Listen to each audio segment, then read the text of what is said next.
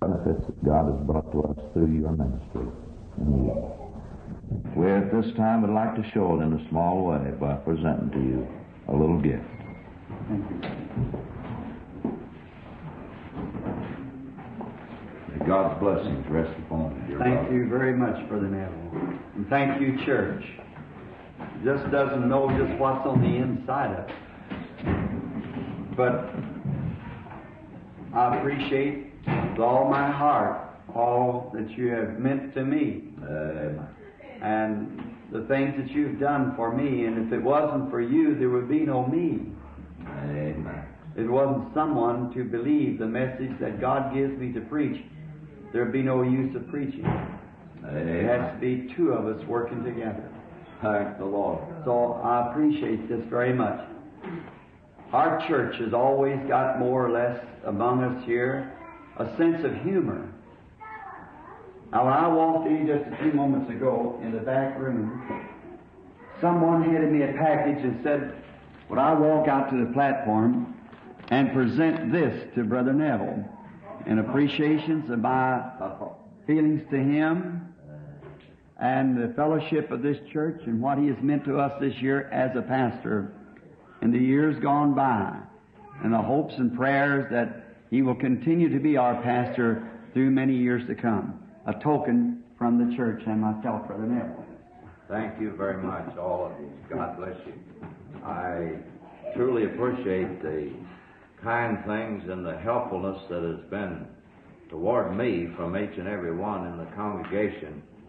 And I truly this morning feel deep down in my soul that every last one of us are deeply grateful to Brother Branham for what he has meant to us in his ministry. And may God prosper him and bless him as he goes on for the Lord this year, is my earnest prayer. Thank you very much.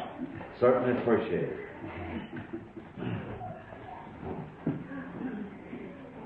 All right. The little children. All right, I think the little fellows now are to go to their rooms.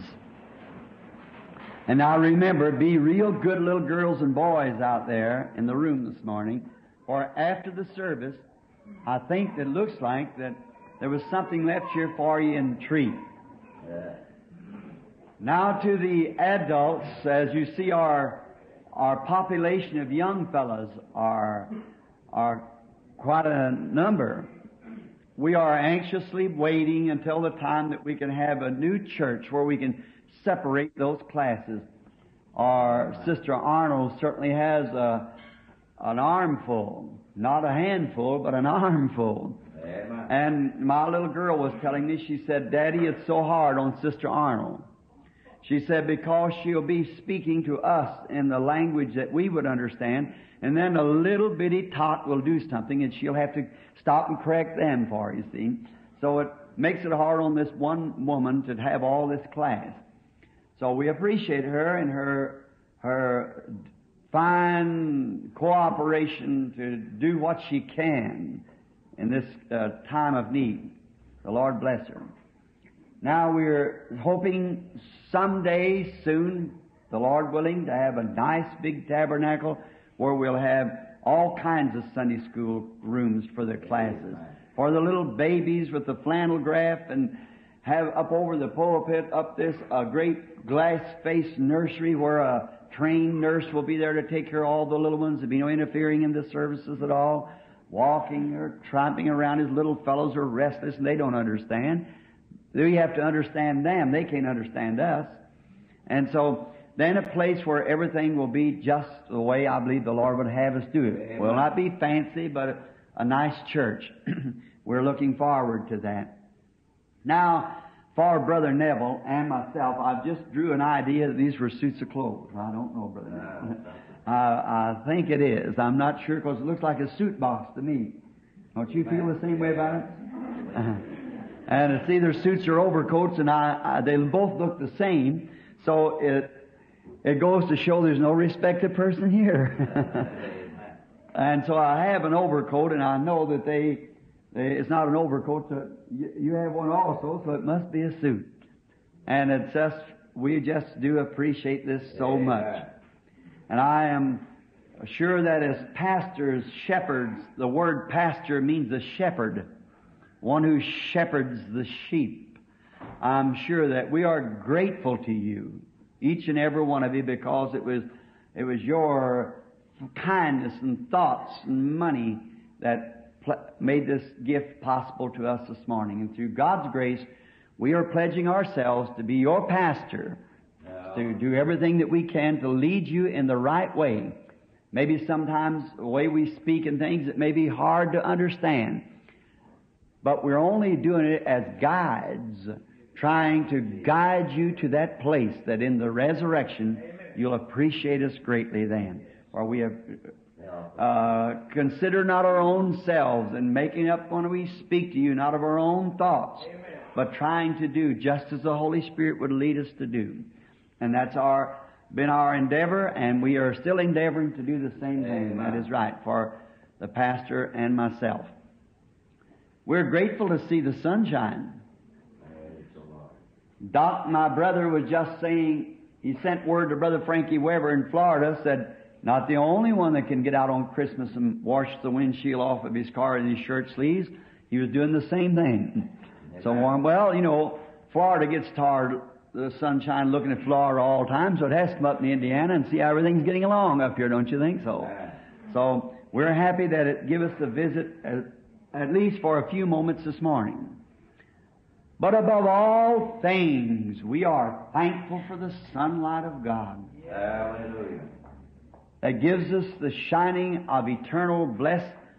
I wonder if the little lad that's just come in would want to sit with his parent, or there's a Sunday school class in the back, little fellow. If you'd like to go back there, Brother Taylor, would you direct the little gentleman to the class? That's fine. Sometimes they like to be with their own, you know. They have things in common that they like to talk about. And it's just like that. The little 12-year-old girl, as I've often said, if you see a little 8, 9, 10-year-old girl hanging around with Grandma all the time, there's something wrong. See, there's something wrong because there's too much difference in their age. You can imagine Grandma's got a sack of candy somewhere she can put her hand on. And little sisters, them big eyes are brightened up for the sack of candy. Because in common they would have nothing to talk about. Nothing but just she could pet her and baby her. But that's the way it is, and we're glad that it's just that way. And then, I'm making that statement. I did it one time on the preaching of the lamb and the dove. You see, they have things in common. They can talk about things. The Masonic Lodge, they have things to talk about. Brothers of the Masons Lodge. Brothers of the Oddfellows Lodge. Germans has things talk about to German, about the home place. When Germans meet each other over here, one just comes from the home place. Italians have things to talk about. And Christians has things to talk about. That's why we assemble in places like this, in heavenly places, in Christ Jesus, because we are citizens of the same country. We are pilgrims and strangers here to this world, so we love to gather together on these Sabbath mornings and prayer meeting times to assemble ourselves together because we have things in common. Amen. We like to talk about the things in common that we love, the Lord, His doings, someone in their heart burning with something the Lord healed them and just wants to present themselves up there and see what the Lord has done. Amen. Someone received a great blessing and just wants to go to the church to fellowship these blessings with someone else. See, that's why we have things in common. It seems to me that the acoustics is better in the church this morning. It seems to me, I'm not sure, there's such a rebound in here. But I'm so glad for the results of last week's revival.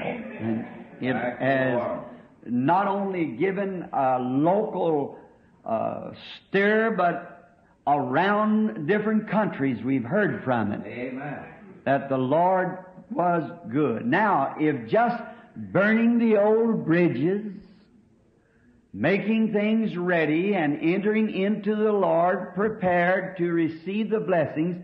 If that little time did that, what would it be if we continued on? Amen. Help us, Lord. So let's not let it die. Amen. Just keep pouring on more material all the time. Amen. Until the smoke signals will be seen around the world. Amen. Help us, That Lord. Jesus Christ lives and there's a fire burning in our hearts. Amen. After I have made a new dedication, my own self and my wife and so forth, we've noticed things so different around home. Amen. And not as nervous as we were. Shaky and jumpy, we won't get this, we won't get that. We just go at it, just quietly, and Amen. get more done. Praise the Lord. So now, there's a coming new year, and we don't believe in turning new pages. We just believe in burning the old. So, just keep yourself consecrated to God through the coming year. We don't know what the Lord will do for us. But we're grateful for every one of you. I'm very thankful to God for every member of the body of Christ. Amen. Everywhere. And in all different phases of faith, no matter how much they might disagree with me, I'm still grateful that somebody, even if I think there'd be a little in error in the Scripture, but yet trying to earnestly stand for what they believe. I'm certainly willing to bear with those brethren, and them bear with me in my errors and things, because there is none of us perfect. But in the message the other evening when I spoke of God separating Himself at Pentecost, at the junction time or at the conference where there had to be a decision made, what kind of a church would this new Christian church be? That's what the conference is held for. And we find that in that book of Acts, the 2nd chapter, we find the kind of a church that was decided on. What type of church? What would the church be? What would be the reaction of the church when it had received Christ? I love that. And I'm earnestly contending for that church that was once established on the day of Pentecost. Now, it was odd then, it's odd now, and it will, as long as there is sin in the earth and a battle to be fought, it'll be odd to our foes. But yet it's the precious things of God that we earnestly are contending that God will do for us. Now, the announcements, I guess Brother Neville has already made them. And being home for this week to pray and to seek the face of the Lord. For in this coming year, by the help of God, if He'll only help me, I want to press the battle harder than I ever did in all my life. Amen. And perhaps a great deal of this year will be spent in the foreign fields, and Haiti, and in the islands, and South America, and Africa, and Asia, and India, and up in Scandinavia. And all those is to be decided this week, if the Lord will permit. Therefore, when I feel led to do anything or to go anywhere, the Lord has sent me to do so. Then when I step off the plane on the soil and seem like here comes one and said, oh, this certain denomination dropped out, this did this, or this went wrong, or we couldn't do this, or the authority says we cannot have the meeting, then I like to stand, but I come in the name of the Lord. Amen. I know that's the devil then. See, it isn't, did I make a mistake? I'm led. Amen.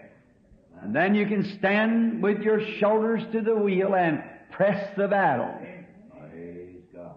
Now, before we open the book, or to ask God to open it as we read it, I like to say the reason that I am bringing this message to the church this morning. It's my Christmas message to the church. It's if the Holy Spirit will help me to deliver what I believe about it. Now, no matter how well it's written in the Scriptures and how much a person understands it, they've got to yet depend on the Holy Spirit to deliver it to the people. Amen. And it's just after Christmas, when you've heard all the different Christmas stories and the broadcast and so forth of the Christmas messages, this will be a little unique for a Christmas story. But yet, God has placed it up on my heart. And now let us bow our heads just a moment in His presence and the shadows of His justice to ask mercy. Oh God, our blessed Savior and Father, we are approaching Thy throne of mercy. In the name of the Lord Jesus, Thy Son, we are humbly presenting ourselves this morning to offer to Thee our prayers and our thanksgiving for all that You have did for us in this last week especially. How that hearts has hungered and the people has fasted and the Holy Spirit has blessed and has done great things in our midst. The sick has been healed and God has been made known that He lives and He loves His people, and that the words are still so true of the prophet when he spoke the words of the Lord God, when he said, "If the people that are called by My name shall assemble themselves together and pray, then I'll hear from heaven." Those words are just as true as the day they were first spoken. We found that so, Lord. Now forgive us, we pray, of all of our sins, all of our unbelief, which is sin. And we would pray, Lord, that You would restore to us that faith that once moved that first church.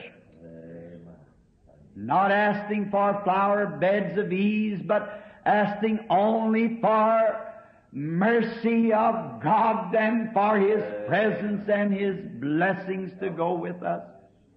Whether it be in this field or a field across the sea, whether it is on luxury or beds of ease, or whether it is at the battlefront, no matter where it might be, Lord, Your slightest will is our extreme desire. Amen.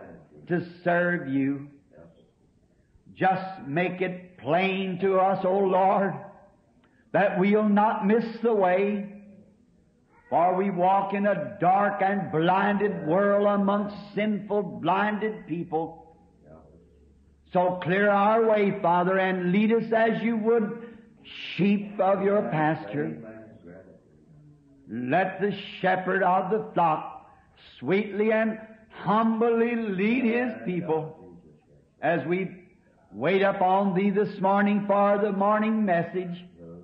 May the Holy Spirit speak plain to each heart, and may we catch the glimpse of what the prophet was speaking of, and in that then have the glorious blessings of the presence of God to confirm every word. We ask it in the name of Jesus, Your Son, our Savior. Amen. Amen. I would ask our audience this morning, those with the Bibles, if they would desire to read with me the Scriptures or to follow me as I read, if you will turn to the book of Isaiah, the prophet Isaiah, and the 7th chapter. I would like to read from the portion of this Scripture. In Isaiah the 7th chapter, we will begin with the conversation of God to Ahaz at the 10th verse. Moreover, the Lord spake again unto Ahaz, saying, Ask thee a sign of the Lord thy God. Ask it either in the depth or in the heights above. But Ahaz said, I will not ask, neither will I tempt the Lord. And he said, Hear ye, O house of David, it is a small thing for you to weary man. But will you weary my God also?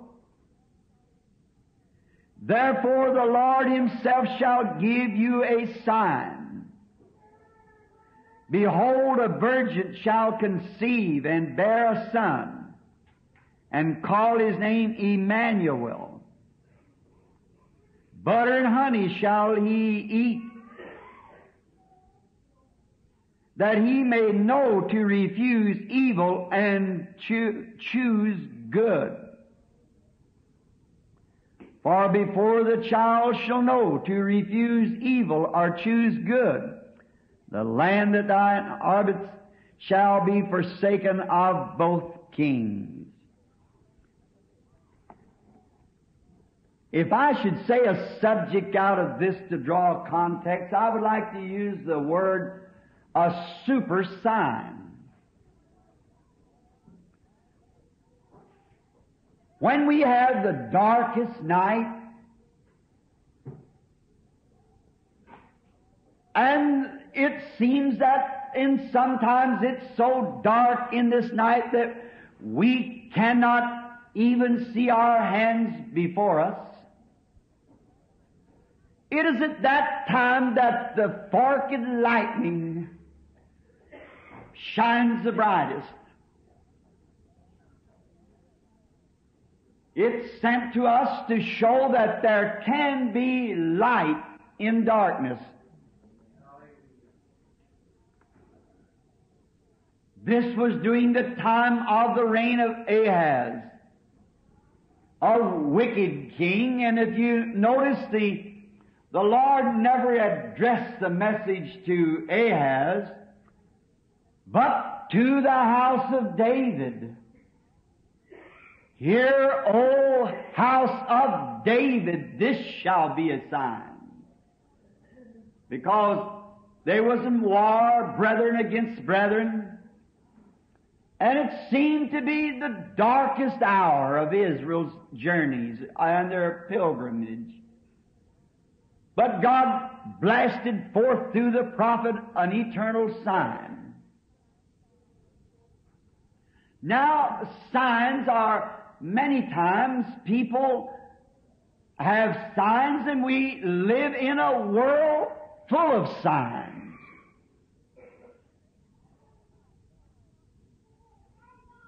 Man has tried to achieve certain signs.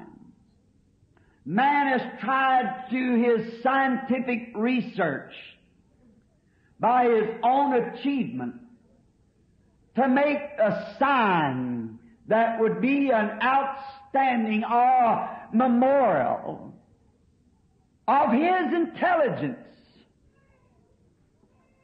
of how great he is, or what a mastermind he is. He's done that down through the years. For instance, when the marine intelligence saw the world some less than 100 years ago, decided that they were so smart that they could give to the world a sign of their cunning craft, that they could build themselves a ship, that there could not be a wave big enough to sink it. And they called this certain ship the Titanic. It was a lasting memorial to the world that the great art of shipbuilding had come to a perfection, that they could show to the world that this ship could not be sunk. So with all of this safety upon the intelligence of the builders and their speech and talks and scientific proofs that this ship could not be sunk, then when things are presented to people like that, they seem to rest assured that everything's all right as long as the scientific research says that it's okay. So they was crossing the ocean in this ship on its voyage and feeling so secure that there was nothing could harm them. They throwed a big drunken party. And all the women and the man aboard, or maybe many of them, I might say, become drunk. Even, they say, even the pilot and the captain and all of them, and the bands begin to whoop up the jazz music, which was the great fad of that day as we have rock and roll today. Because they were safe. They were in a ship that man had given the world a sign of their intelligence that this ship could take any wave or any sea. While they were in this drunken stew, it headed towards the fog, and one of the captains said that we must check the engines, but the main authority said, give her straight ahead. We've got to be at the port for a certain cause. While she was plunging in the fog, like it was the master of the situation, all of a sudden she struck an ice gorge, and down beneath the water she went. And we are told by the poet who wrote the song, God with His mighty hand shows this world it cannot stand. Amen. Their great achievement went to the bottom of the sea with hundreds times hundreds of drunken people aboard. It just won't work. It was the late Adolf Hitler who gave to the German people a sign that he was a genius. He knew all about military life. And without discrediting him, he did know much about it, but he assured the German people by building what we call the Maginot Line or the Siegfried Line that he poured billions of tons of concrete and steel together, showed his confidence in it, that he moved his headquarters up to the front line where restaurants and business places operated beneath the ground, where they had billions of tons of steel and cement. No matter how it ever went, Germany was fortified. It was a sign of safety. But the modern blockbuster blown it into eternity. And Hitler with it. It was Nimrod one day who said that he'd build a tower that would bring his people, he could show what he could achieve by his intelligence. And he was to build a tower that would go beyond the clouds, that if the wrath of God ever come, he could outsmart him. With his scientific research, he could place the rocks and the stones in such a way that he could take the people to safety by his intelligence. But it was brought to naught by a confusion of tongues. And they couldn't even finish the tower. It was Nebuchadnezzar who built the walls of Babylon and then bragged about it. So great that 6 head of horses and chariots could race around the walls. Its gates was so big until man sweated their life out of them, pounding the brass into the gates that weighed hundreds of tons. In the great city that had taken companies of men to swing them open. No one could touch Nebuchadnezzar. But one night in a drunken stew, thinking that they were safe behind their scientific walls with the weapons of their days, there come a handwriting on the wall, and it was ended. Oh, how man has tried to carry man to safety, to push himself on to safety by his own signs of achievement. It seems like because that man seek for a sign, there must be some reason for it. Something within a man that would call for a reason or a sign from somewhere that he could be safe. Then God spoke up, said, I'll give him an everlasting sign. I'll give the church an everlasting sign. It wasn't to be a great wall or a tower. He said, a virgin shall conceive and bear a son, and call his name Emmanuel.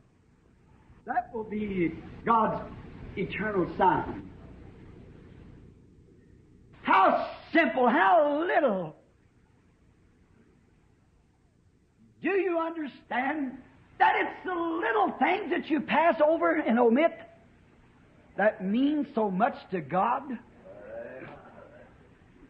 Can the church conceive that this morning? And our achievement as organizations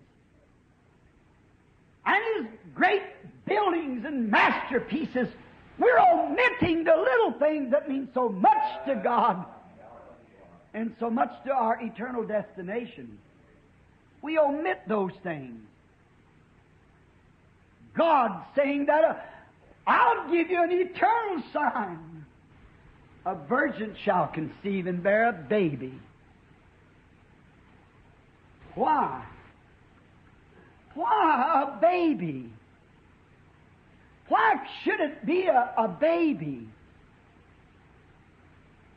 The Creator Himself must come and live in His creation to be a sign to man. Why should it be a baby? Why couldn't He have said, I'll build a great ladder and all of you like Jacob's dream? Or I'll drop from the heavens, from the quarters of heaven, a string and give you strength that when you hook yourself into it, I'll lift you up.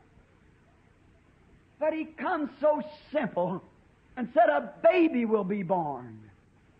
That'll be a sign.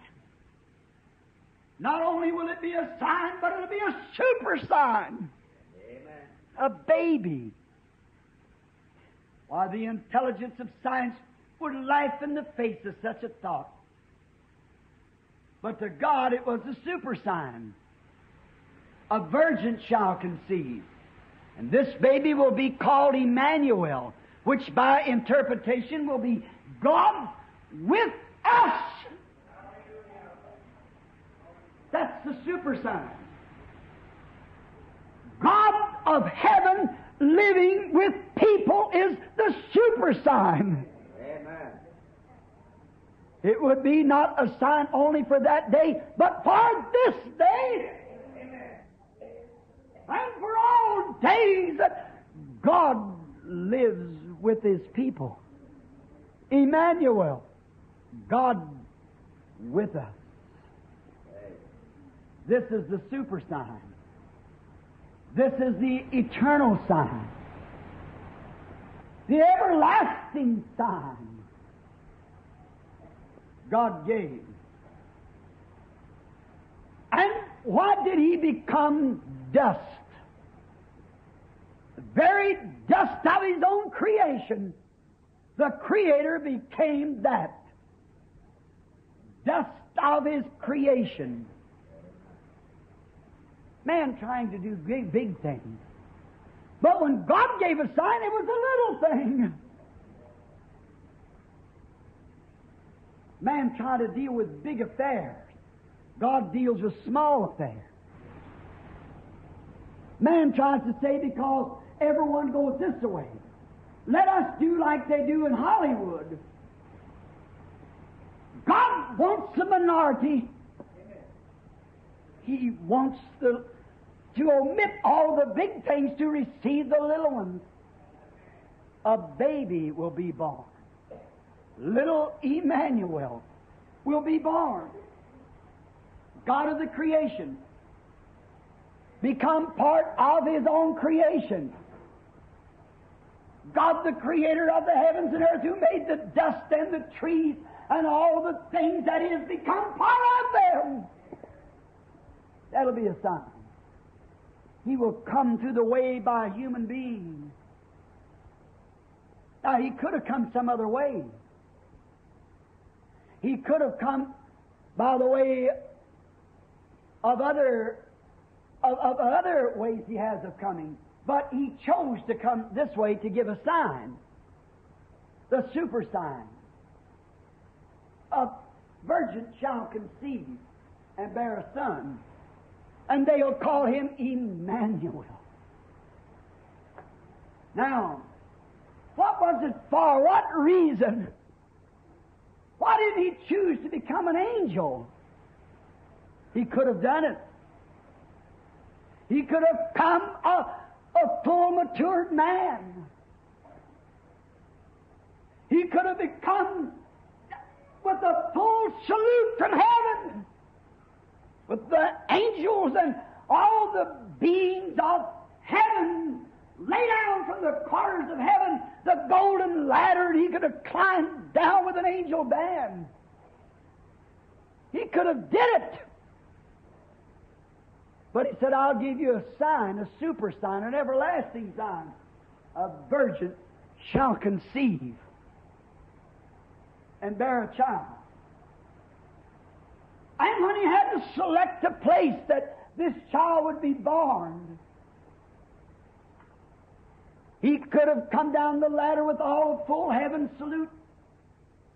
He could have come down from heaven as an angel, or come down as a full matured man. But He also could have come in a king's palace. But He said, I'll give a sign. And the sign was told to the shepherds, you'll find Him in the stable, wrapped in swaddling's cloth. That's the super sign. Barned over a manure pile. The stench of the barn, with not even clothes to put on Him. Emmanuel. The devil wants to make things big and bright. God keeps things humble. A super sign. You'll find the baby wrapped in swaddling's clothes laying in the manger. This will be a sign. the super sign. When he was on earth, he was so poor. Now we talk about hard times. Who is this little one? It's Jehovah. Jehovah God became man, took on our stock, crossed himself from God and become man. There's the sign. Become was God and became man, not rich man, but poor man. This is the super sign. You've asked for a sign, said God, I'll give you one, an everlasting sign. He could have come otherwise, as I've said, but a baby. Why did he become a baby? When that first little toothless mouth opened in that manger, on that first Christmas morning in his little manger crib, and the first little yell that went from his voice, that was God crying. Jehovah crying. A man come from God and was man, every whit man. Come to the world with nothing, but still man. What was he trying to do? What was he purposing? He cried like a baby in the manger. He played like a boy on the street. He toiled like a man, but yet he was Emmanuel. This is a super sign. God dwelling in the creation that He created. The super sign. It shall be a sign unto you. He was so poor when He come to the earth. He come through a barred womb. A barred womb of a woman, and had to buy a grave to be buried in. God, a virgin shall conceive without sexually interception. Jehovah barred the womb of Mary. A woman to perform the duty. Had He given everlasting sign, and was so poor on earth after 33 years of half of ministry, he had to buy a grave to be buried in. Can you imagine? Talk about immaculate conception.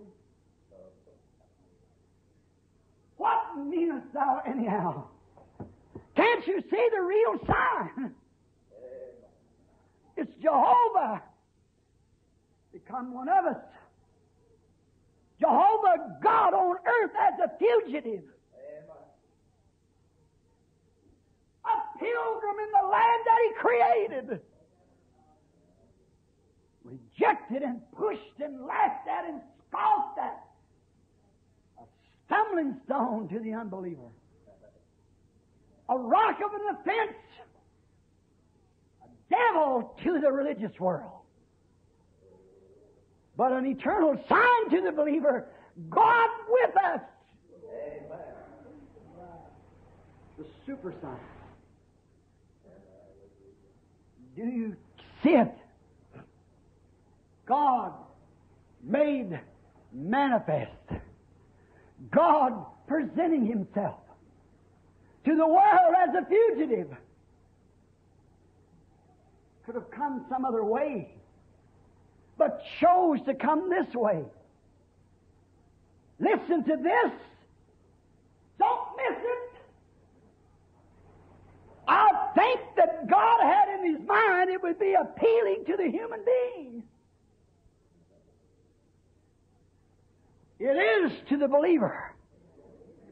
It is appealing when our God becomes one of us. But to the starchy, ungodly, a stumbling block. I'll give you the sign. A virgin shall conceive. Emmanuel will be with you. God thought it would appeal to the human race that our God would be one of us, that He would cross Himself and become our dust, that He would become our stock, a human stock, the Creator who made all things. And again, it fulfilled prophecy. The prophets had saw it. And another thing, the Word was made dust, flesh, and dwelt among us. The Jehovah, the Word, became human, became dust, and tabernacled with us. Everlasting sign shall never end.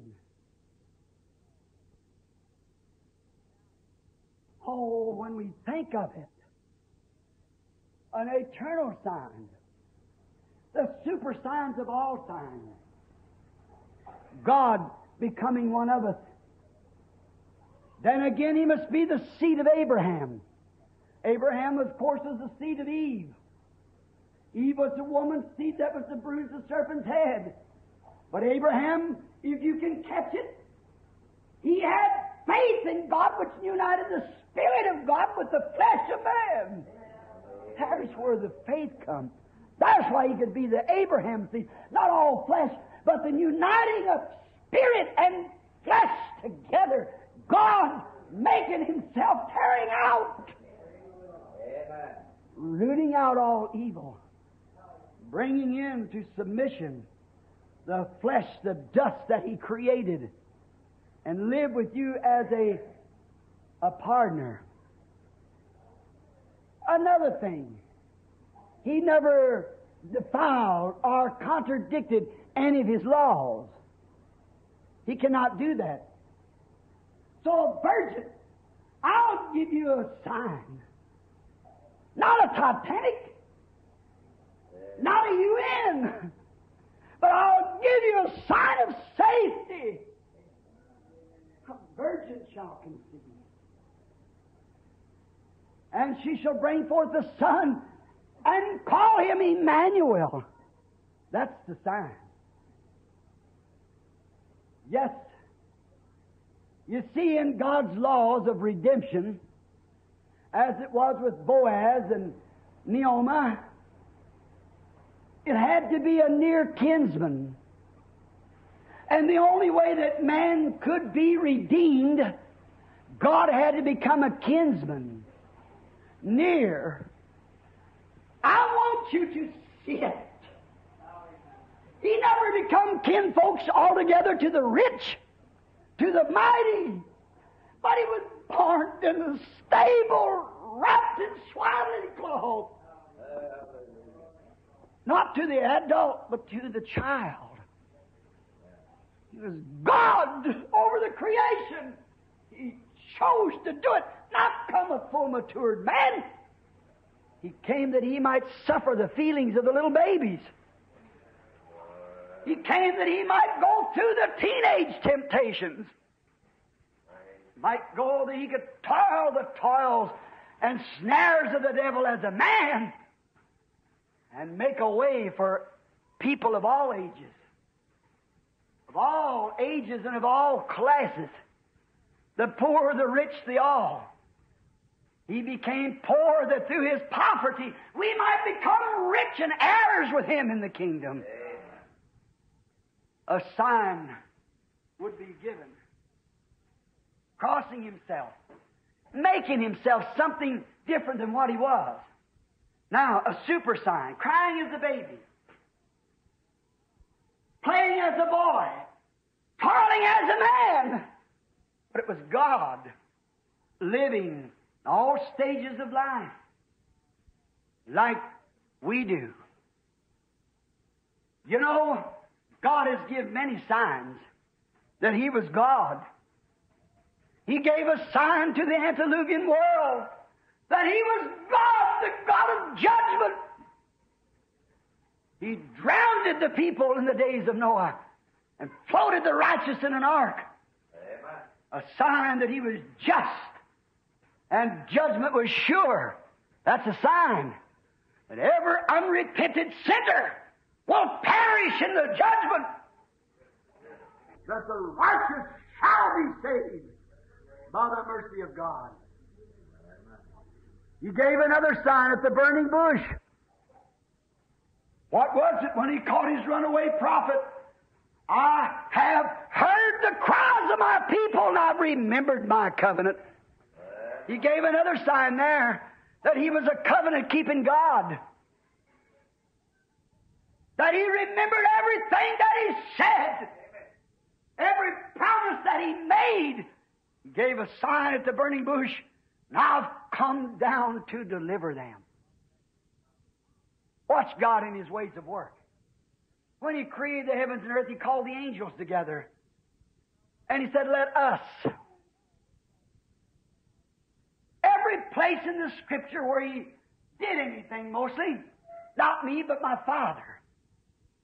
But when it come to the plan of redemption, He came alone. Nobody was with Him. He's the only one that could come. An angel couldn't do it. Another man called his son couldn't do it.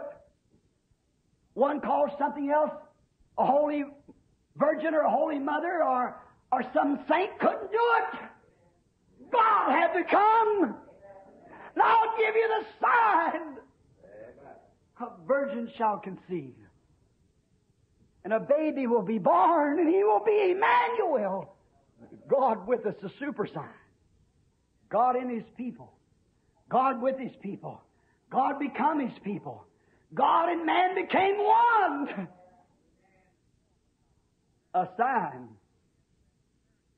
A stumbling block to the world. But a blessed hope for the believer. A sign that will be evil spoken of. He had another time that He proved. He proved in the flood that He was a God of judgment and a God of mercy to those that keep His commandments. He showed at the burning bush by a sign that He would keep every promise that He made.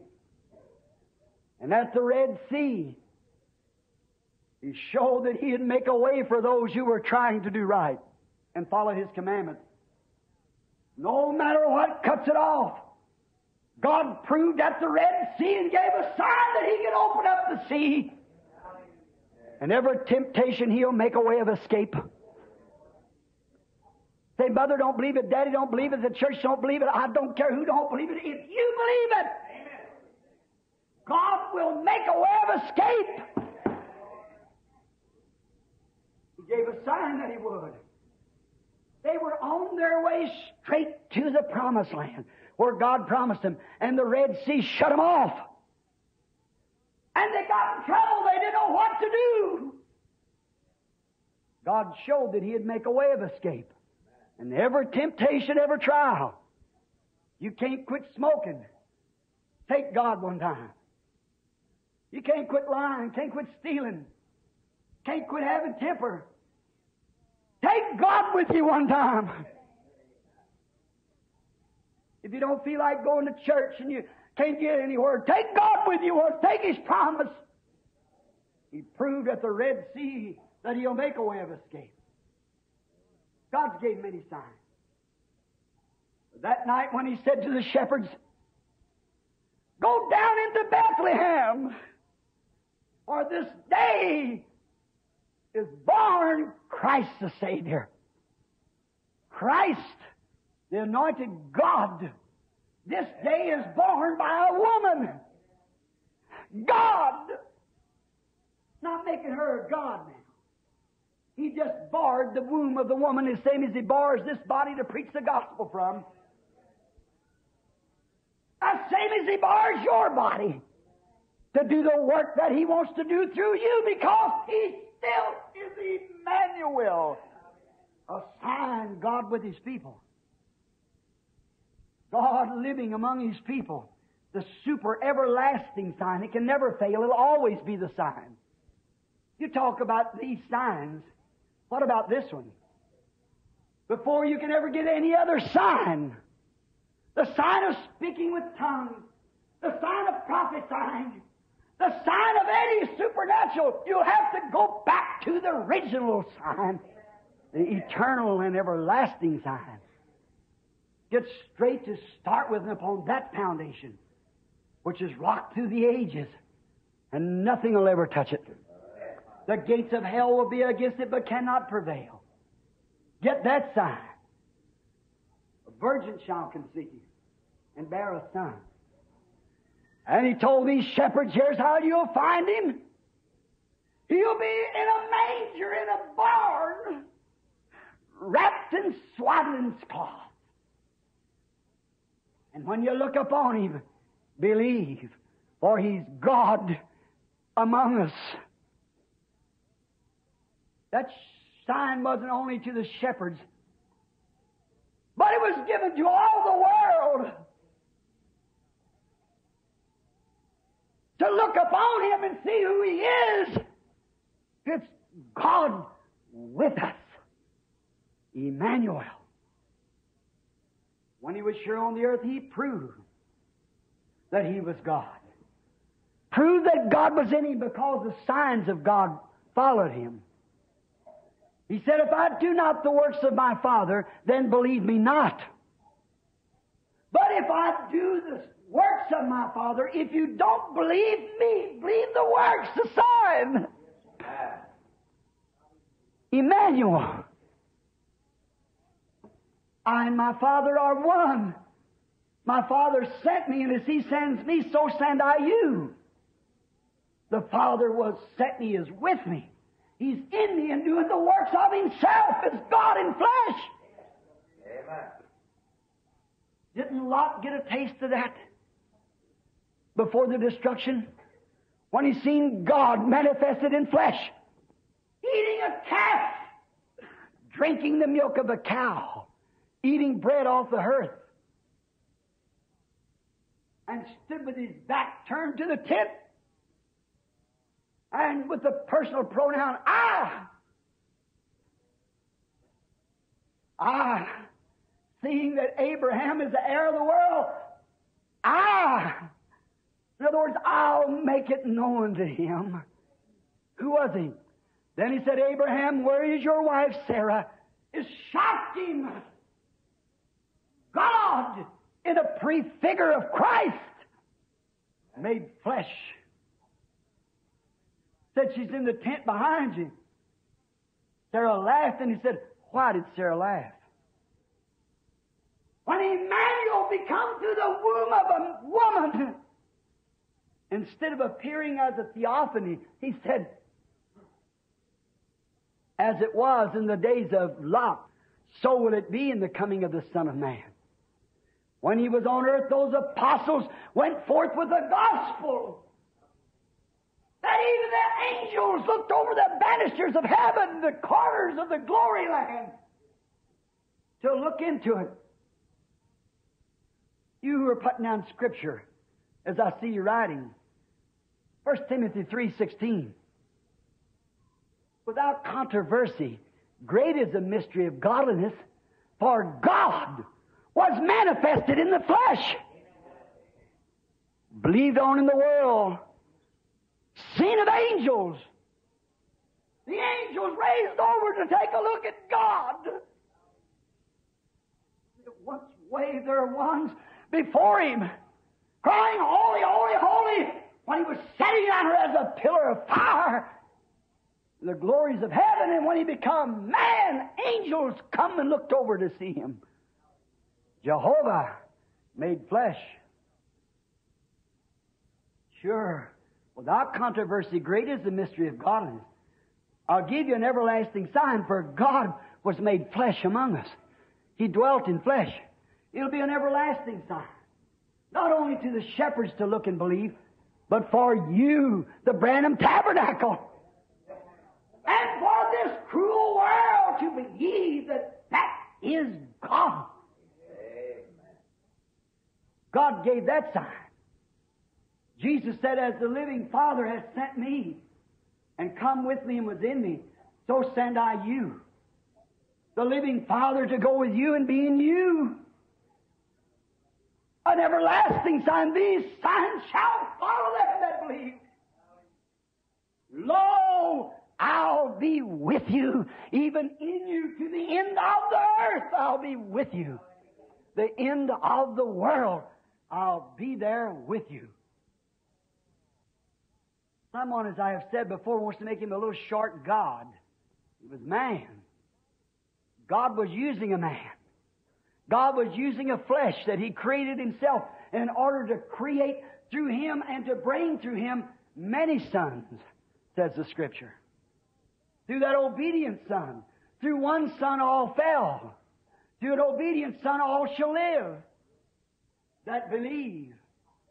God with us. A sign. Said that would be a sign. He so loved to refer to Himself as Son of Man. Man Himself. Just a man. I am nothing. The Son can do nothing in Himself. But it's the Father within Him. The Emmanuel. The God, the baby God, Jehovah God. That little baby cried. That was Jehovah. Can you see it? God living in a baby. God living in a teenage. What type of a teenager was He? He set the example. When He was lost by His father and His mother,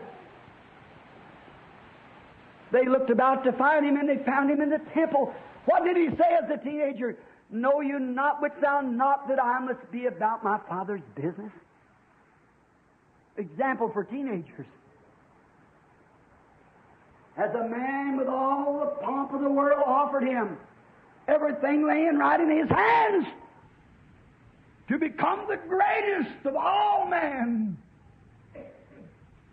the richest of all men, who could tell people where fish had coins in their mouth, could pump the best water out of the wells and turn it into wine.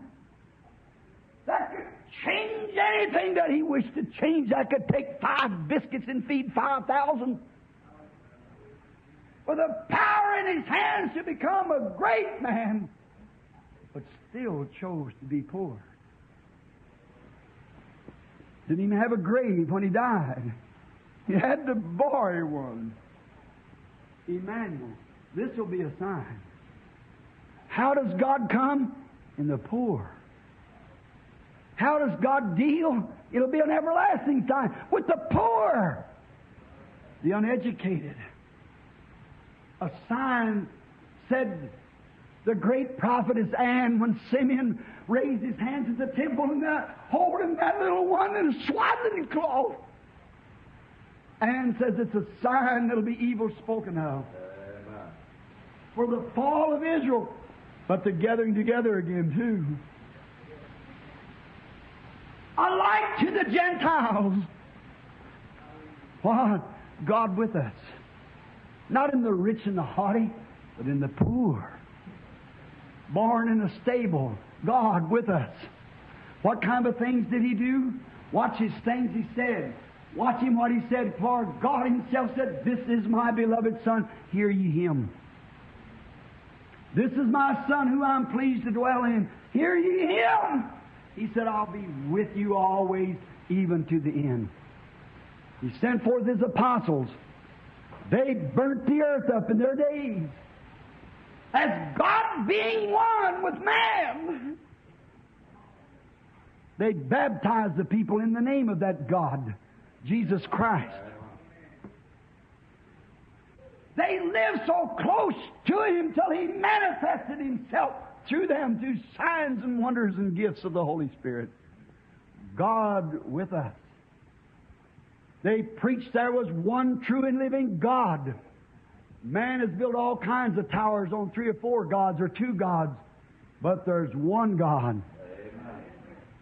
That message was to be revived in the last days. better get your thinking on now. Open up your hearts. Ask God to reveal this to you, what I'm fixing to say. When He come, He fulfill what the prophet said. And when He's coming in the last days and the latter rains of God, when both farmer and latter rain will be poured out, He's coming just exactly the way it was prophesied of Him. It shall be light in the evening time. What was to happen? Emmanuel, the same Son, the same light, the same God that come to dwell in flesh with His people at the day of Pentecost will come in the like manner in the last days, for it shall be evening light. What is it? There shall be a sign, an everlasting sign. God with us. God in us. God through us. Man and God becomes one. Jesus died that He gave that precious life on His decision in last Sunday's message, because He gave it for a decision that He might bring many sons to God.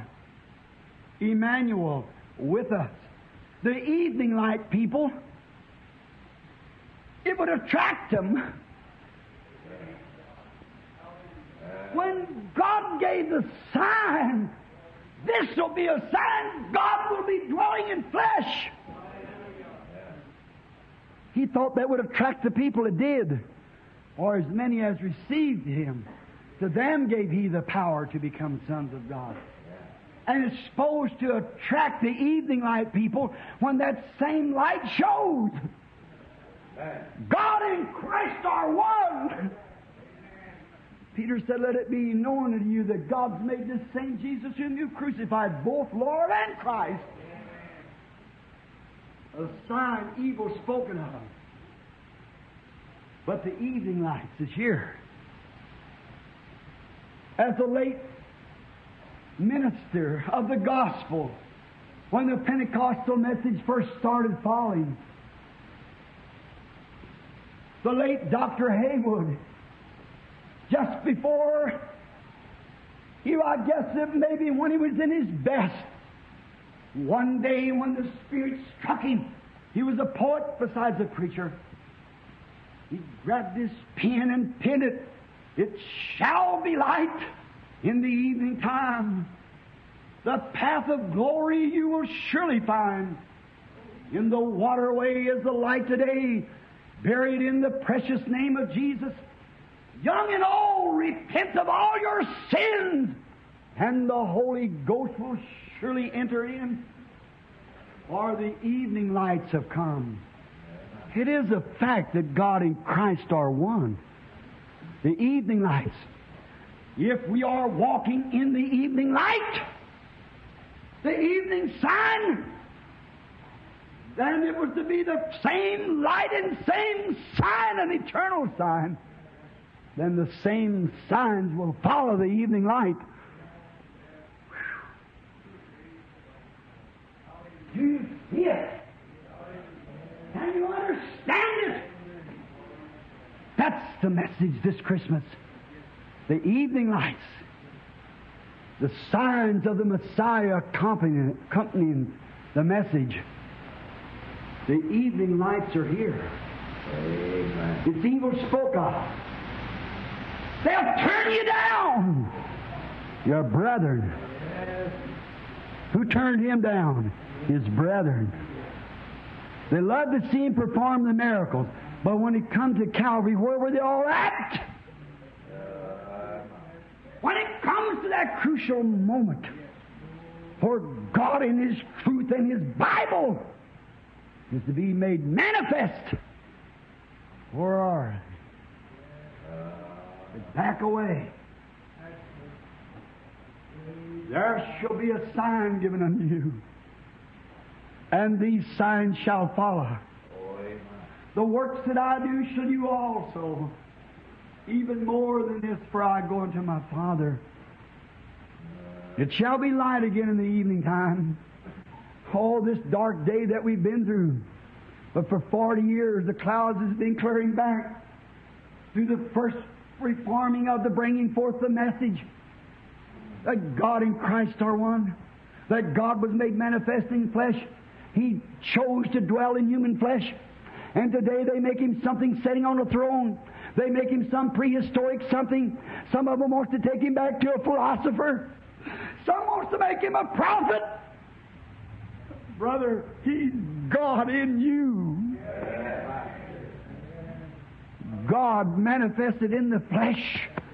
How? How did they know He was God in the flesh? He said, if I do not the works of my Father, then I've told you wrong. But if I do the works of my Father, you believe it. Now the same thing, the message is revived again in the last days. The message of who He is, what He is. Emmanuel dwelling in you with the same works that He did manifest Himself through you. The very same things that He did. It's the evening light. It's evil spoken of. It's a hard way. It meant something for the rich young ruler. Yet his heart hungry to come to Jesus and said, Rabbi, what must I do to have eternal life? He said, keep the commandments. He said, I did that since a child. He said, you want to be perfect then? He said, follow me. But he went away sorrowful. It was too much of a prize. If he could have given him some money and built a big church somewhere, put himself a member, he'd have easily done it. Don't you see how that's patterned today amongst the rich? There were others, not only rich but poor. Many of them from the slime pits and so forth. They refused because of popularity. Because he was unpopular. He was Emmanuel. They said that's criticism. That's the devil. That's mental telepathy. That's Beelzebub. The teachers of the day, their big churches said, nonsense. But God said it's an eternal sign. The super sign. The sign of all signs that God is with you, even in you, to the end of the world. There's your super sign. It exceeds all signs. It's the first sign. In Acts 19, those people had to come back and recognize that sign before they could ever receive the Holy Ghost. Acts 19:5. Yet a believer that had the Bible and had a fine preacher that was proving that Jesus was the Christ, yet before they could come into it, and to see the sign, they had to come and be rebaptized, have hands laid on them and receive the Holy Ghost. That's true. But in the evening time, the lights are here, and it's criticized, it's made fun of, it's evil spoken of. The prophet said it would be evil spoken of. A stumbling block.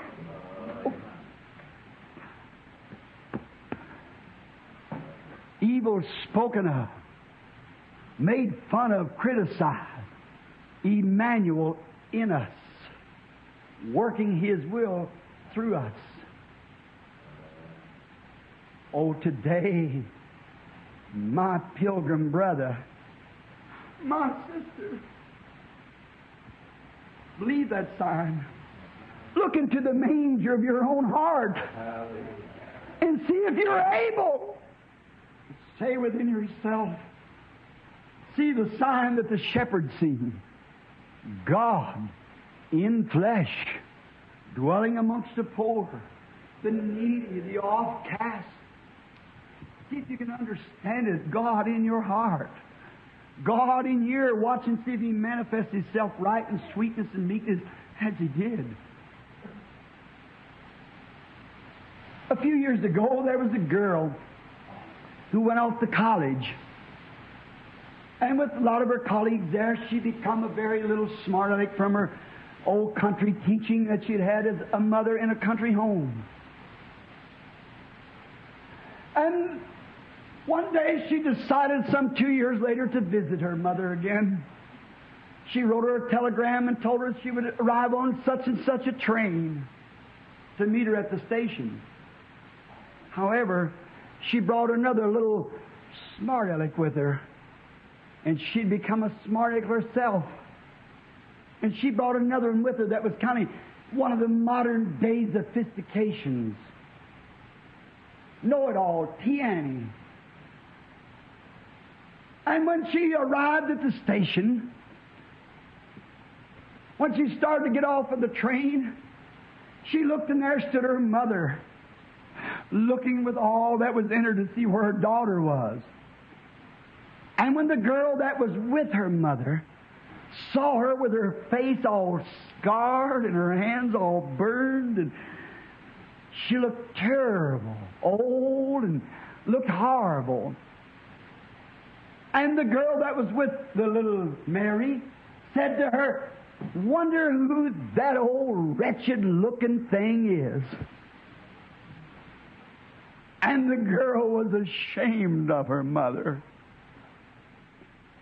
She said, "I don't know. I don't know who she is." And her mother, when she seen her daughter, run to her and throwed her arms around her and started kissing her. She pushed away and said, "I don't know you. You've got the wrong person," because she didn't want to be affiliated with such a person that someone else would laugh at and make fun of. There happened to be a man, a conductor of the train, standing by. He grabbed that young woman by the shoulder. He said, "Shame on you, you miserable thing." I remember the case very well. And the people gathered to hear what had taken place. And he helped the girl right out. And he said, this young girl, when she wasn't 6 months old, was in her little crib in the upstairs. And her precious mother, the most beautiful woman I ever saw, said the old conductor, said the house caught fire while her mother was hanging clothes. And the neighbors all run screaming. They'd seen it. The mother never noticed it. It was on the porch side of the house. And the blazes had got well a hold, and it was gone into the air. And said they couldn't hold that frantic mother. Her baby was upstairs, and said, all of them cried, "You can't pierce those blazes." But she grabbed the sheet that was in her hand from hanging them up, and it was a wet sheet. And she threw it around her, and through the blazes she went and upstairs, not thinking about her own danger. Then when she got there, she knew she couldn't wrap the sheet around herself to go back. But to save the beauty of her daughter that was to follow her, she wrapped the baby in the sheet and run to the blazes with her bare face and hands and arms. And it burnt the meat off of her body and shrunk her cheeks to her bones and marred her, burnt her hair off and all to the bones on her finger. Said she become ugly that you might become pretty. She forfeited her beauty. She forfeited everything that she had that she might save you. And then you stand and be ashamed of that precious mother. Brother, when I see God, the God of heaven, forfeiting His throne, His beauty, and all that He was to be born on top of a manure pile, be wrapped in swaddling's cloth, to be made fun of by His signs and His wonders, to be called a devil. Should I be ashamed of Him? No, sir. Let the classic world do what they want to do. To me, He's a super sign. The Holy Ghost in me screams out. It might make me act funny and be a crazy man to this world, but I cannot deny Him who done so much for me. He took my place in death. He took my place at Calvary. He done all these things. He condescended from heaven, from the pearly white thrones to become a man, to taste my suffering, to go through my temptation, to know how to be the right kind of a mediator in me, to lead me and to guide me to eternal life. And through His poverty, I am made rich. Amen. Through His death, I am given life. Eternal life. Don't deny Him. Don't be ashamed of Him. Don't be ashamed of Him. But embrace Him and say, yes, my dear Lord. Give to me like they did on the day of Pentecost, Lord. Give to me the Holy Ghost. Pour it into my heart. I don't care what the teenagers say. I don't care what the world says. Hallelujah. I'm not looking to them. Hallelujah. I'm looking to You. What is it? Jordan Church? No, the super sign. Emmanuel, God with us. Let us pray.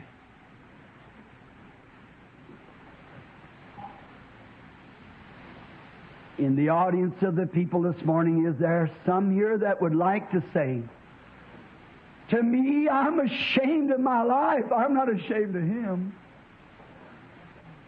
I'm ashamed of my life. To offer to Him who was made ugly and despised by the world, a man of sorrow, acquainted with grief.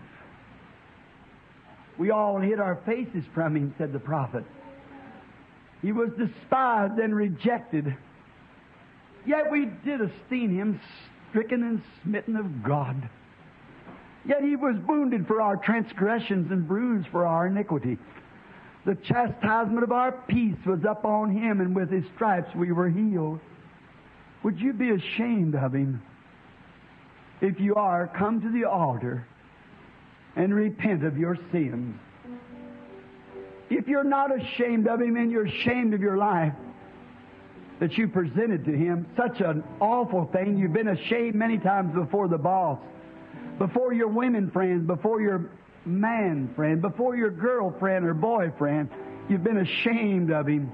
Emmanuel, dwelling in you, raise your hands and say, God, forgive me for being ashamed.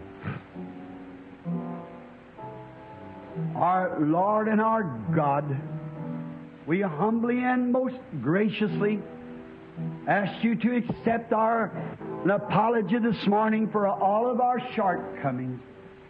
For all of us at times are guilty. We are guilty for standing for truth. We are guilty when they want to call us some evil name like, oh, holy roller, or some evil thing that is not so. Yet sometimes we back off like Peter and warm ourselves at the enemy's fire. Forgive us, Lord. The New Year's approaching us. May we start from this very hour and see the super sign of God among us. God living with us, dwelling in us, performing, doing exactly the way He did. And the evening lights are here. Forgive us of our shortcomings. Forgive our sins. And we most graciously, Lord, accept Your Christmas present. The Son of God to dwell in our flesh, our dust, to live with us, sanctifying His way by His own blood, and giving us the assurance of eternal life. We thank You. I thank You, Lord, for this great, wonderful present from God. For it is a gift of the Holy Spirit, all packaged up in the name of the Lord Jesus. We're glad to receive it. We thank You because our church stands for that sign. Because the sign stands for the church's teaching. We stand for it. It stands for us. And it's known among the Christians throughout the world today of a poor, ignorant bunch of people at 8th and Penn Street at Jeffersonville that Emmanuel, the pillar of fire from the wilderness, the Jesus of Galilee, the Holy Spirit of Pentecost, made manifested by all Emmanuel signs in the evening lights. We're so thankful, Lord, and may others see it and receive it. For we asked it in Jesus' name, and for His sake, and the church's sake. Amen.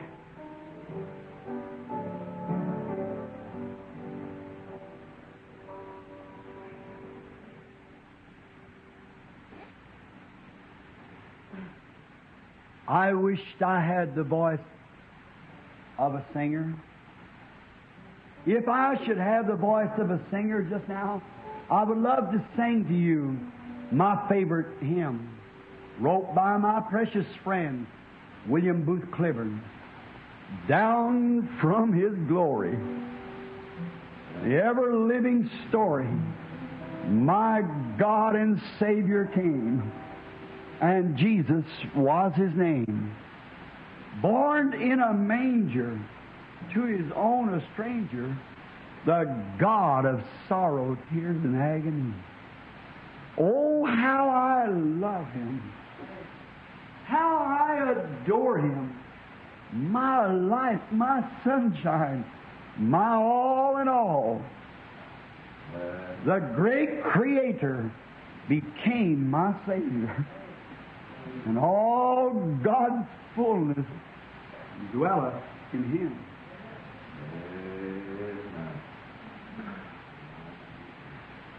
What condescension, bringing us redemption, when in the dead of night not one faint hope in sight. Then the forked lightning came. Amen.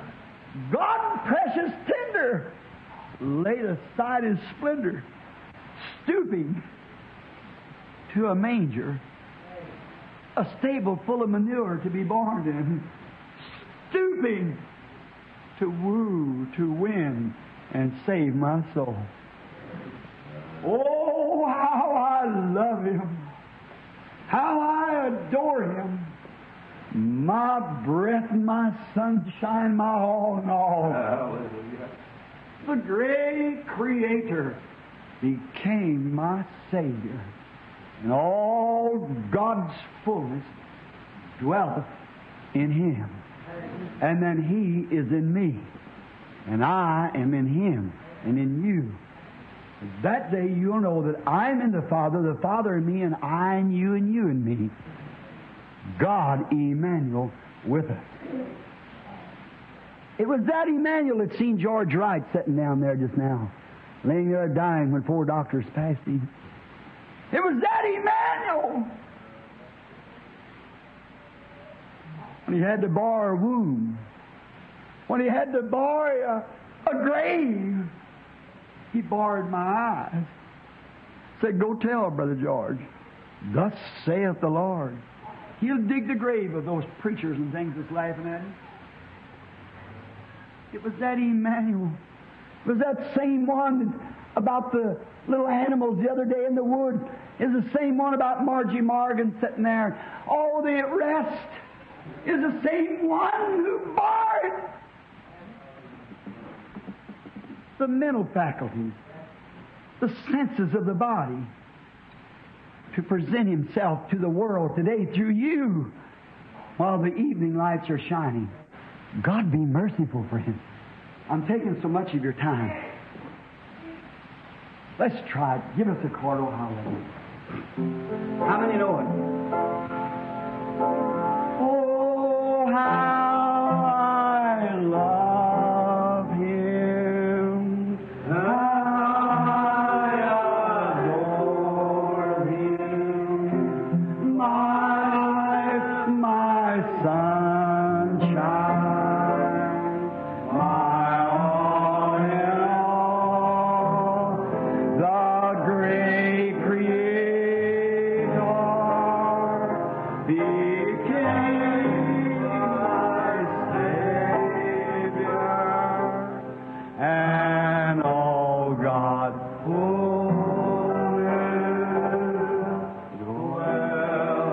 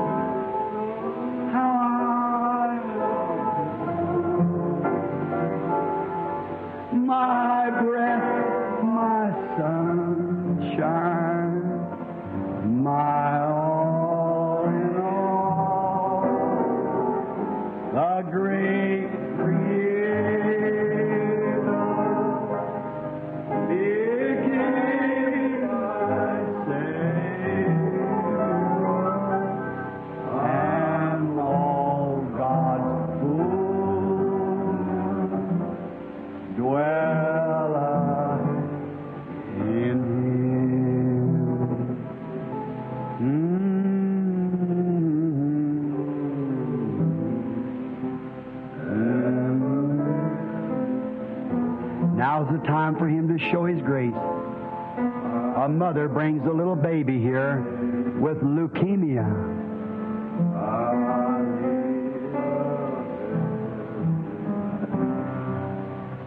Cancer in his bloodstream. That evil to a baby? God hears my voice. Speak the word. And it shall be so. For Lord, you said, say to this mountain, be moved. Don't doubt. It shall be.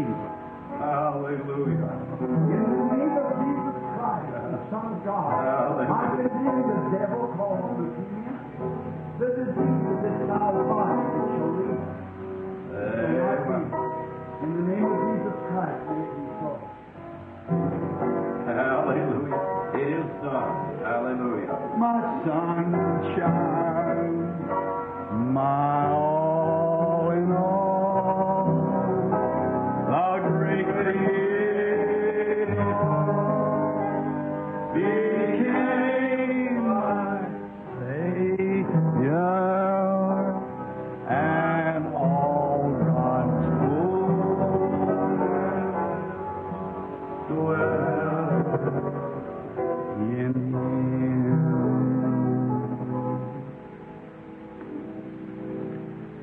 Oh, I love Him. Hallelujah. I just can't let it go. I want it as like Jacob. Hold on to it.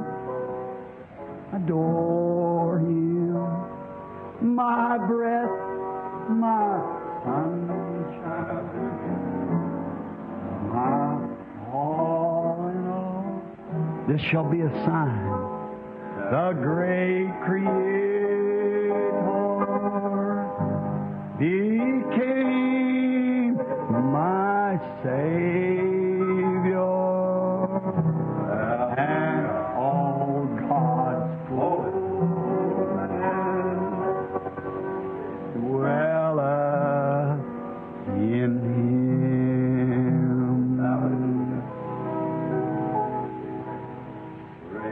Isn't He wonderful? Don't you just feel like worshiping Him? Just in the Spirit, just worship Him. Just forget yourself now. Don't be ashamed. The Holy Spirit's here. That's the Holy Spirit. Just meekly in your own way. The great Creator became my Savior, and all God's fullness dwelleth in Him. There it is. What condescension, bringing us redemption. This shall be a sign when in the dead of night, not one faint hope in sight. God precious tender laid aside His splendor. Think of what He did. Stooping to woo, to win and save my soul. Let's raise your hands when we sing it. Oh, I love Him.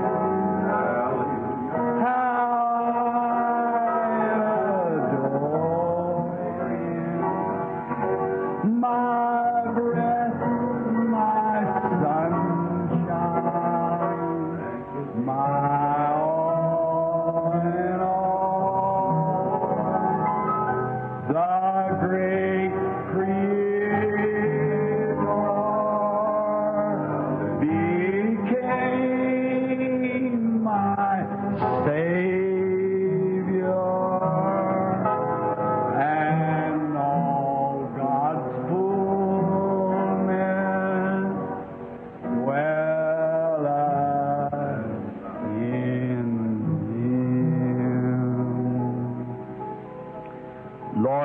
never be able to understand the riches, the fullness of your Spirit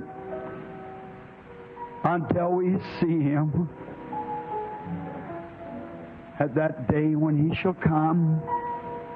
We may be sleeping in the dust. I may have to turn back to the original dust, but that will not worry me one bit. I know that He'll call and I'll answer. And then I shall see Him as He is. This corruptible body will be changed and made like unto His own glorious body, whereby He's able to subdue all things unto Himself. I will ever be grateful to You for the Christmas gift of Christ in my heart. To know that it's the same Christ because He does the same thing. He makes me feel and act like He did at the beginning to His servants. I'm thankful for a church, universal, triumph, already predestinated and called and sealed and ordained to that body. I find them in Asia, Africa, Rome, everywhere. Indiana, through the States, Africa, everywhere around the world, I find that church triumph. Who knows that You have come in the flesh.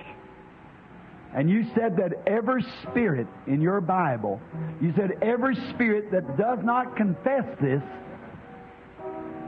is the wrong spirit, the Antichrist. Every spirit that doesn't witness this same thing, that Christ has come in our flesh, is the Antichrist spirit. Father God, help me to jerk those firebrands out yonder. I can see them, Lord, out yonder. See the lepers at the gates. Look at India yonder at the Taj, at the gate. Them poor things crawling on the ground, no feet. See them poor little black boys yonder in Africa. Their little hands reaching up.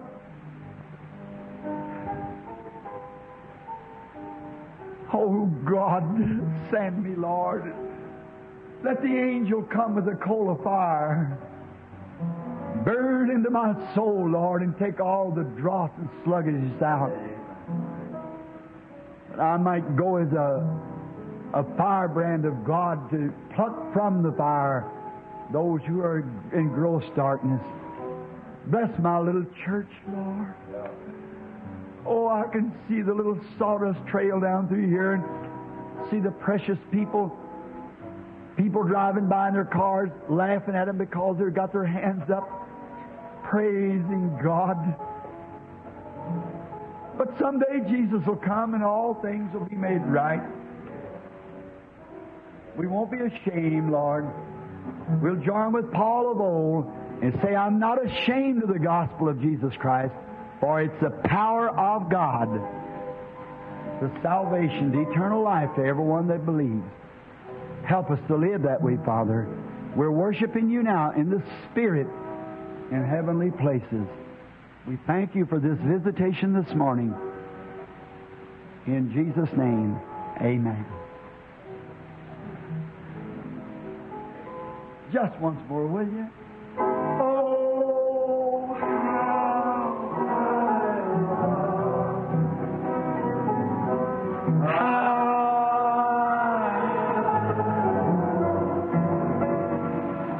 Lord Jesus,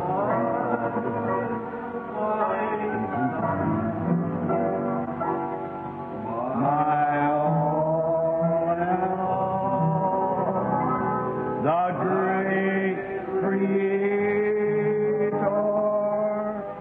became my Savior, and all God's glory will us see. Just want more of Him, don't you, Doe? That's my sister in flesh.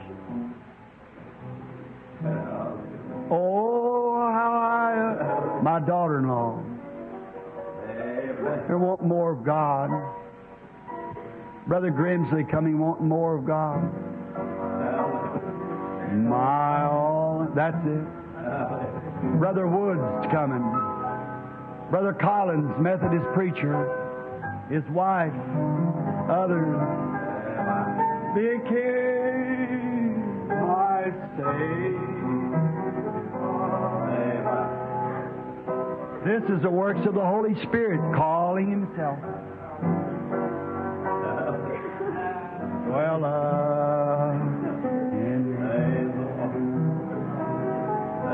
oh,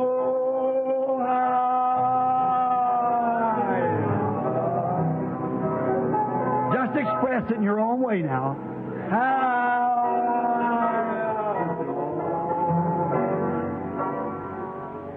My breath, my son,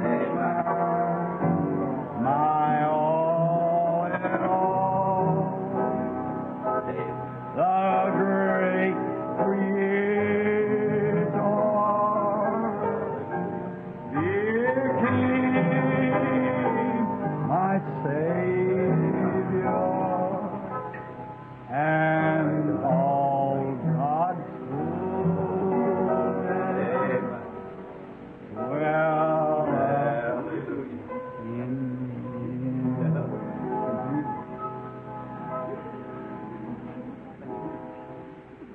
Lord, Lord, here they are, the sheep of your pasture.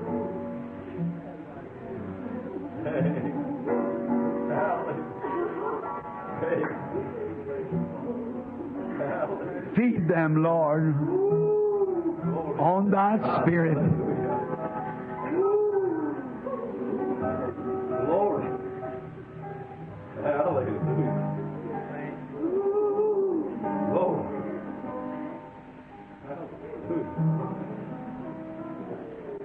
They are giving themselves to you, Lord.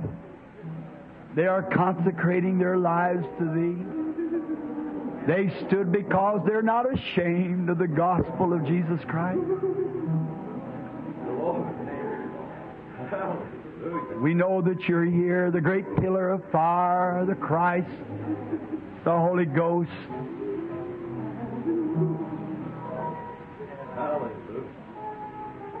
Lord, my breath, my sunshine, my all in all, the great Creator became my Savior, and all God's fullness dwell in Him. Oh, hallelujah, hallelujah.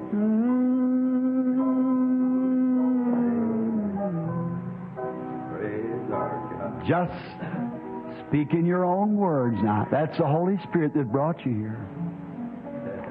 Just tell Him you love Him.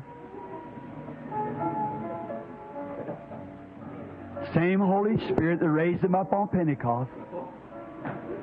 You stand here crying, weeping, rejoicing. The great Creator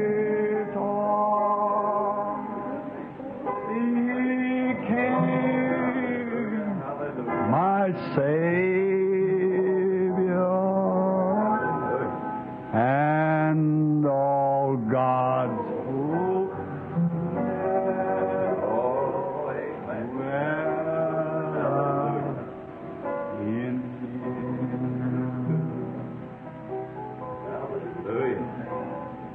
without reluctance, flesh and blood is substance. A little baby in her.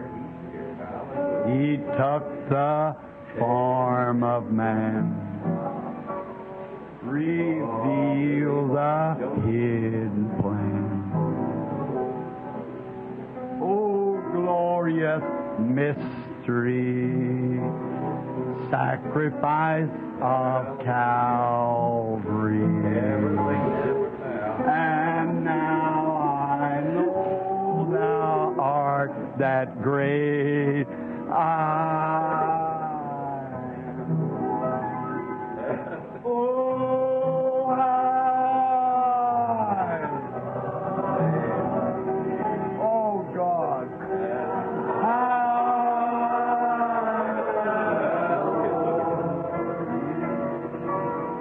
My breath, my sunshine, my all, the great Creator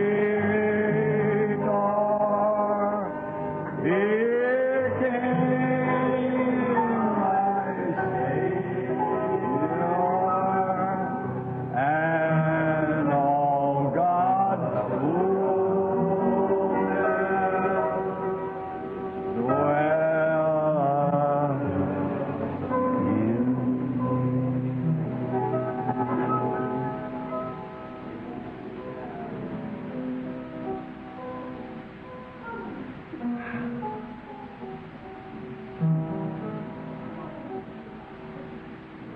Oh, love that won't let me go.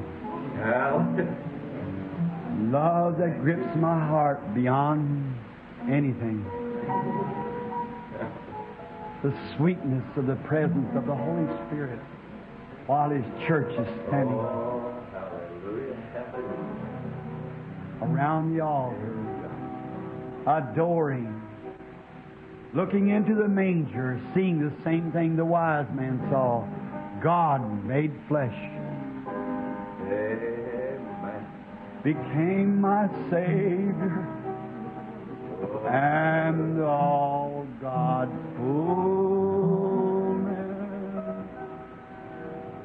dwelleth in Hallelujah. If there's anything wrong in your life, confess it now in the presence of the Holy Spirit. While quietly, Blessed be His name. Hallelujah. Hallelujah. Hallelujah. Oh, glory. Hallelujah. Hallelujah.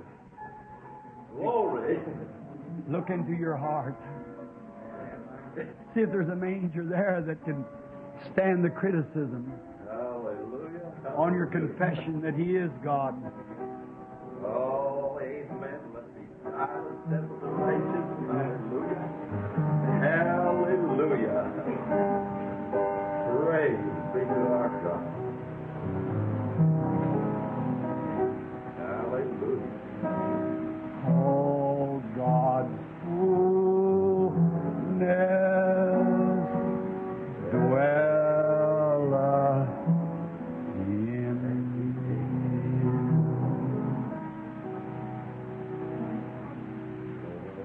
With your heads bowed now, just offer a prayer yourself. This is the Holy Spirit.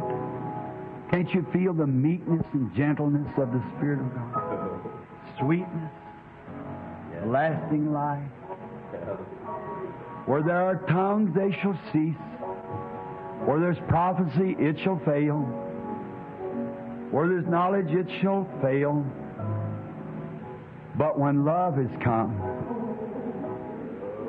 it endureth forever. Love suffers long. It vaunteth not itself. It is not puffed up. It doesn't misbehave itself unseemingly, but it humbles us, sweetens us, puts in the sweetness in your soul. Let's pray now, each one in your own way, thanking God for what He's done.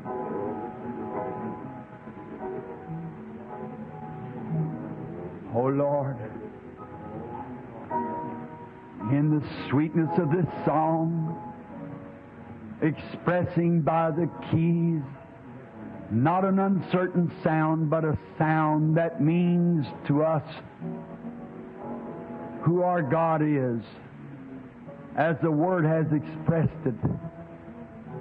Now the music expresses it.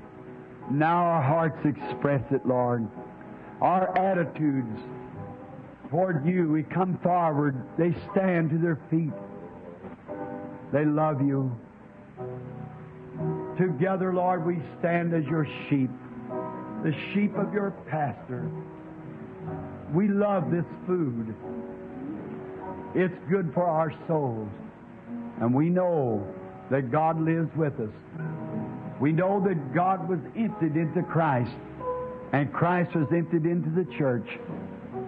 And here we stand today when all kinds of religions and all kinds of denominations and phases, all kinds of beliefs, but yet the Word speaking for itself.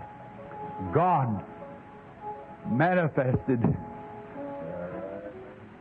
The super sign that God is still manifested in the flesh of His people, doing the same signs and wonders, appearing in a form of a cloud, a pillar,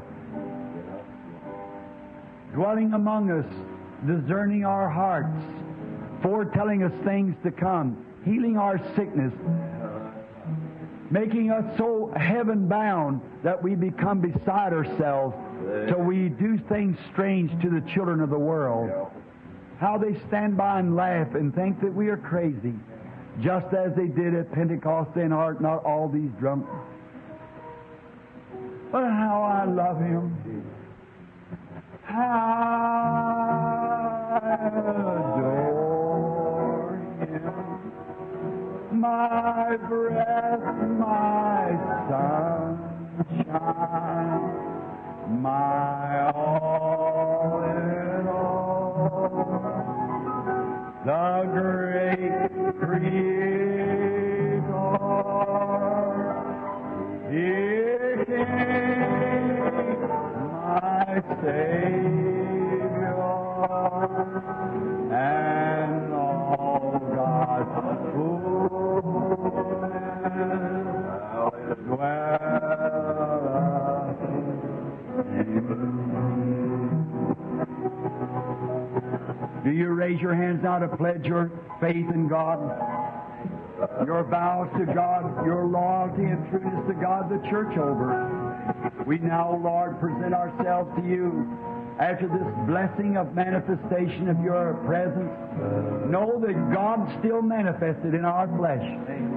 He became our dust. He became our stock. He crossed Himself from God to become man, that man might live in Him. And we feel You this morning in our spirits. We see Your works and Your manifestations. We love You. We pledge ourselves anew to You, to honor You, to love You, and to do everything that we know how to do that would be pleasing, to live lives that would be like Christians, that would bring no reproach, but would be a blessing to Your great holy name. This we do, Lord, as Your children, in the name of Jesus Christ. Amen. Amen.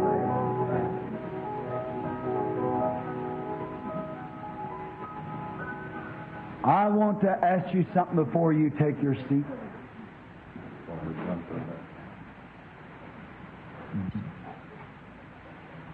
Did you ever feel such a sweet thing? The sweetness of the Holy Spirit, nobody to say a word, just automatically rising, coming forward. The glory of God. I've been praying and studying 2 days on this, more than that since last Sunday. Or Sunday. How did that super sign? How God said, I'll give them a sign. I'll be in their flesh. I'll be like them. They'll be like me. He said the angels look over, or the angel said to the shepherds, look into the manger, you'll see what I mean. That sign wasn't just for angels. It wasn't just for shepherds. It's for the world to see and believe. that God dwells in flesh.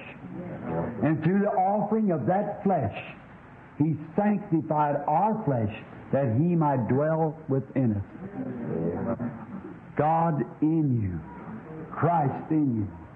Lo, I am with you always, even to the end of the world. Don't forget this. Keep it in your hearts. I received some mighty fine Christmas presents, a movie camera, and many other things, guns and things that people love me to give me. How I appreciate that. But oh, this eternal life, the blessed assurance that Christ lives in us, that His fullness dwells within us, makes us rise and act different. Because when you do that, you become a fugitive to the things of the world. You become a pilgrim. You reckon yourself dead to the things of the world and alive in a new life. Now you're an alien in the world. You're an alien because you profess plainly by your action that there is a city whose builder and maker is God. See? And you no longer care for these things of the world, but we're a heaven-bound people looking for that city whose builder and maker of God. We are Abraham's seed because we have believed on the Lord Jesus Christ and have died to the things of the world and have been raised again in the resurrection of His likeness to walk as Abraham did, seeking a city to come, taking God's Word, calling everything else contrary, to entertain angels in our home like Abraham did, the messengers of God that brought the message. Oh, what a time. Professing that we don't want no more of the world. We want Him and Him alone. Amen. He is our Savior. As you journey from this building this morning, take Him with you. Never let it leave. Be sweet in your souls all the days of your life. God bless you now as you go to your seats and the children has their presents. God bless you. Is it to be prayed over? Thank you, sister. I'll pray for this. The Lord God be merciful to this brother. Take the drunken spirit off of him, Lord. May he be drunk on the new wine of God. In the name of Jesus Christ. Amen.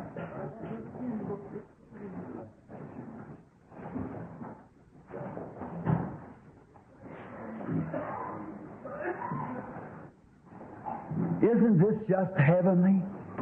Amen. How many feels that? Just a sweetness. Nobody knows what to say. I don't know nothing to say. I'm baffled for words. I don't know what to say. Just His Spirit just moved in. See, what is it? You are becoming lambs, and the dove is here to lead you to lamb's food. Sheep food. This is sheep food. Man shall not live by bread alone, but by every word that proceeds from the mouth of God. Our spirits live on that. I think now I'm to see my good friend Attorney Robinson. If he'll just wait at the building long enough so I can change my clothes, get back because I'm sweaty. Brother Neville will take the service over now for the gifts for the children. The Lord bless you. Always saying down from His glory. When you do that, remember what we believe in Him. All God's fullness dwelleth in Him. God bless you, Brother Neville. Yeah, if you want me to. Yes. Brother Neville asked me if I'd come back tonight again to preach tonight again. I hate to take his service, but I'm here. That's what I'm here for. Yeah. Okay, I'll be back tonight, and the Lord willing, speak on the service. Amen.